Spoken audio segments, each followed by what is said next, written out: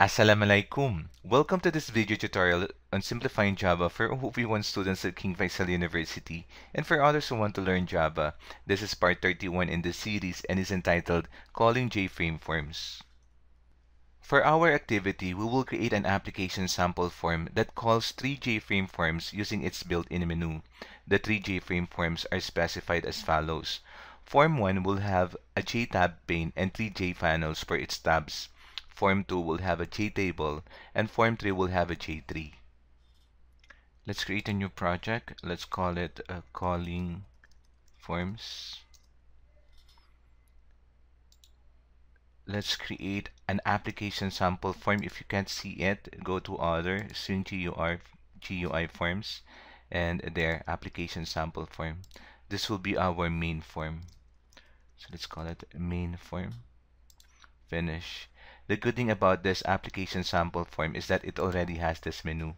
We will use this to call our other forms.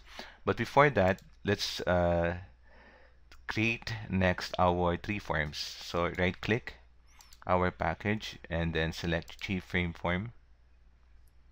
Let's call this form 1. So for this form, we will use a tab pane. Let's maximize the area, and we will be needing three panels for its three tabs. So there's 1, 2, and 3. It's as easy as that. Now we have this three tabs for our tab pane. That's form 1. Let's create a second form, a new JFrame form. So this time it's form 2. For form 2, we will add a JTable. The JTable is there. Okay, that's our JTable. And another form, right click, new, JFrame form. This is now form 3. And finish. That has a J3 there. Our J3. A J3 is like an Explorer, a Windows Explorer. Okay, one thing that we did not do here is that we have to change one of its properties called default close operation. So we are going to our JFrame. There, it has a double close operation. Right now it's exit on close. If it will be exit on close,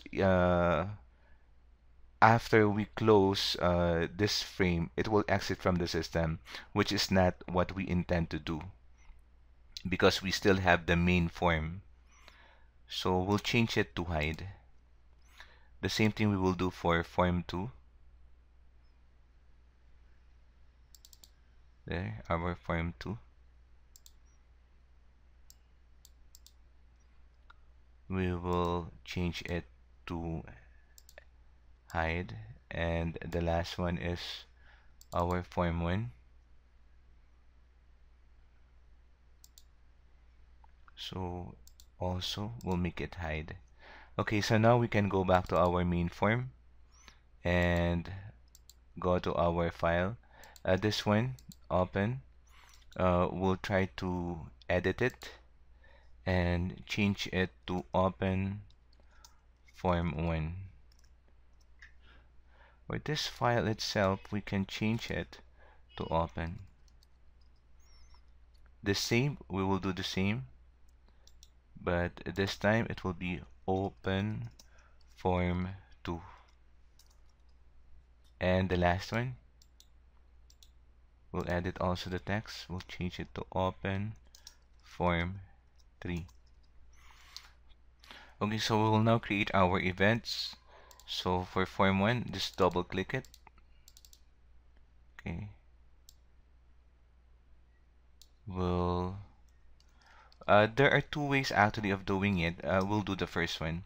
One is we have to instantiate our actual frame. For this one, it's form 1. And then call its instance, the object, using its method set visible, and make it true. Okay, so let's go back to the design, this time for form 2. Another way is to simply, you don't have to name your instance, just make the instance. So form 2, and then dot set visible, that's the method, and the same thing, make it true. Go back to the design, form 3, double click, so you can do the same as the second form 3 dot set visible is equal to true. Okay, so now we can run it. Okay, let's open form 1. There's our form 1 with 3 tabs. Close it. It remains on our main form. Let's open now second form 2. Now this is the form with the table, and we can add here. That's our table. Let's close it. Again, it's our main form and our form 3, and this is the form with a 3.